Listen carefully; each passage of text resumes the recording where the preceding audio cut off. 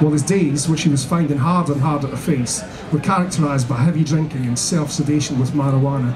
He found himself chain-smoking his untipped, lung-blackening senior service cigarettes one after another after another. Later, he would look back on the period and tell everyone that he'd almost had a nervous breakdown. From the outside, there appeared to be no almost about it. For the first time in his life, he felt utterly worthless. Everything he had been since the age of 15 had been wrapped up in the band.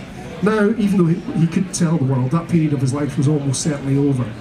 It was as if he'd suddenly and unexpectedly lost his job, been made entirely redundant. He was 27 and of no use to anyone anymore. Even the money he'd earned up to that point was no comfort, made no real difference. This was an identity crisis in extremis. Who exactly was he if he wasn't Beatle Paul McCartney? On the mornings when he forced himself to rise, he'd sit on the edge of his bed for a while before defeatedly crawling back under the covers. When he did get up and out of bed, he'd reach straight for the whiskey, his drinking creeping earlier and earlier into the day. By 3 in the afternoon, he was usually out of it. I hit the bottle, he admits. I hit the substances. He was eaten up with anger, at himself, at outside worlds. He can only describe it as a barreling, empty feeling rolling across his soul. Out of work, and with nothing to distract him, the ghosts from his past would rise up, whispering in his head, telling him, in spite of everything he'd achieved, that they knew he'd never really amount to anything, that he should have got a proper job in the first place, just as they always said.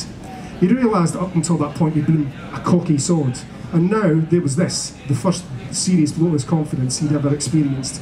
Even when he was 14 and in the mastectomy he couldn't save his mother's life, he had known that the horrific event had been out with his control.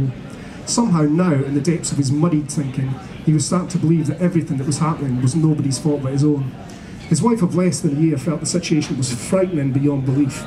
Within a matter of months, her new partner had gone from being a sparky, driven, world-famous rock star to a broken man who didn't want to set foot out of their bedroom.